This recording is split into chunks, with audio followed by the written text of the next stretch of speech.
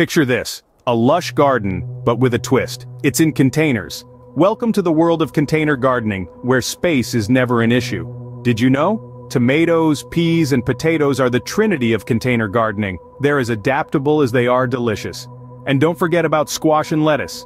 They're not just for the salad bar, they're perfect for your container garden too.